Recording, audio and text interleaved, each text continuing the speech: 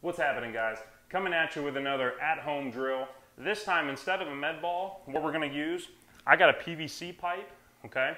For those that don't have random PVC pipes laying around the house, you can also use a broomstick or a mop or whatever has a 4 or 5 foot handle on it, okay? That'll work perfectly. Okay, what we're going to do, we're going to get to a good launch position, okay? So let's take that last drill, okay? Let's take the last drill of working to a good launch position, okay? Now let's kind of take it a step further, okay? That's why I like these two drills together. Okay, so we're going to get to that launch.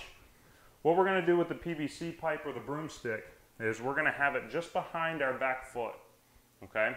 So that's going to kind of be that spot where the hands, if we just draw a line straight down, that's where the hands are going to be, okay? That's where the hands are going to be. What we're going to try to feel here, okay? We're going to try to feel a couple things.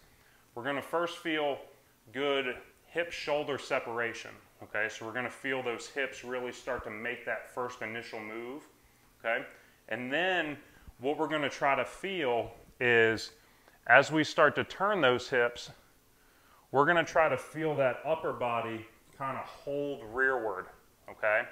So we're going to hold a good rearward turn with our upper body, with our shoulders, and that's going to really allow us, as we go to fire with a real bat, that's going to really allow us to feel ourselves get on plane really early with the barrel and allow us to really feel ourselves cover a lot of plate as we work out front, okay?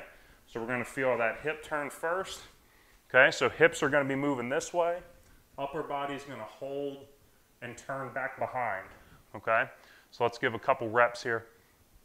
We should really feel a good squeeze, okay? Hips turn in, upper body holds and turn rear.